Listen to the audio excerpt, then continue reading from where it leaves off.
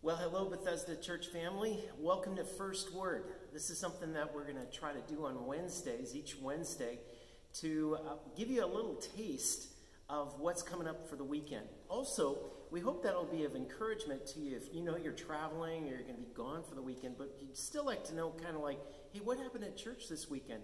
This will give you a little taste of it. So we're going to put this on our different social media platforms, and you can look forward to it. It's just going to be short and sweet, but I hope that'll encourage you and give you a taste.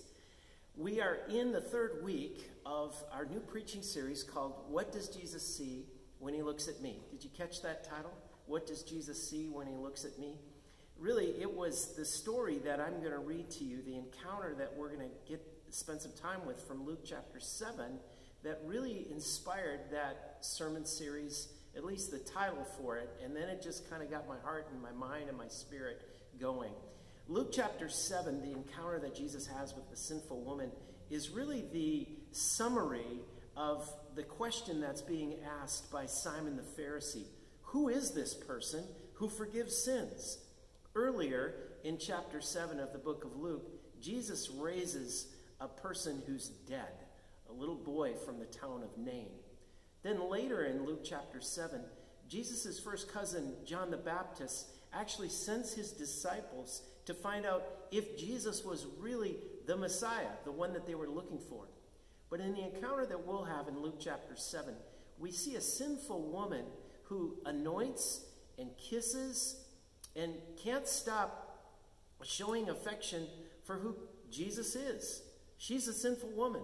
Simon the Pharisee has this question going on in his head.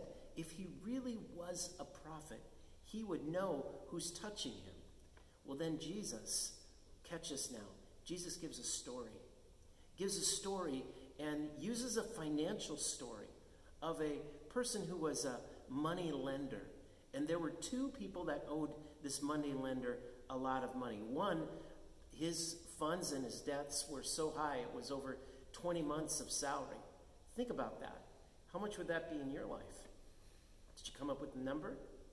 And then there was another person who had 2 months of salary. You got a number for that? Well, the debt collector forgave them both. And then Jesus turns to Simon the Pharisee and he says, now, which one do you think loved the money changer or the money lender more? Simon the Pharisee says, the one who is forgiven more. And then Jesus uses these words. Catch it now. You've judged correctly. Jesus later goes on to use this financial term of forgiveness or canceling the debt. Throughout Scripture, we see the forgiveness of sins used as an analogy for a debt.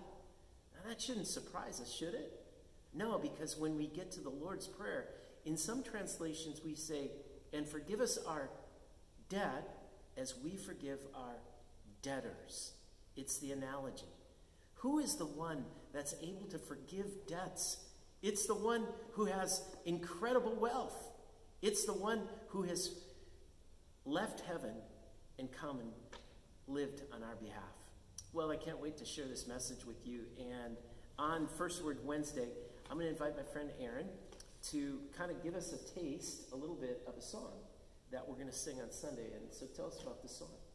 This song is new to me, actually. It came out, you said 2017, I think, 2016? Yep. It's called His Mercy is More, and it was just so perfect. I'm so excited to sing. Yeah. It's at home and on my own, but we're going to sing a little bit of it on Sunday as well. And I think I want to focus on verse 2 as the image of the woman is in my head, that it was considered just dirty and an outcast. And right. The words to verse 2 are, what patience would wait as we constantly roam. And the words of, actually, another hymn come to mind, I'm prone to wander, Lord, I feel it. But it goes on to say, what father so tender is calling us home? He welcomes the weakest, the vilest, the poor. Our sins, they are many, his mercy is more. And then the chorus, of course, which we'll sing twice. Let's start with the chorus. You want to go through that with me? Sure, do that. Praise the Lord.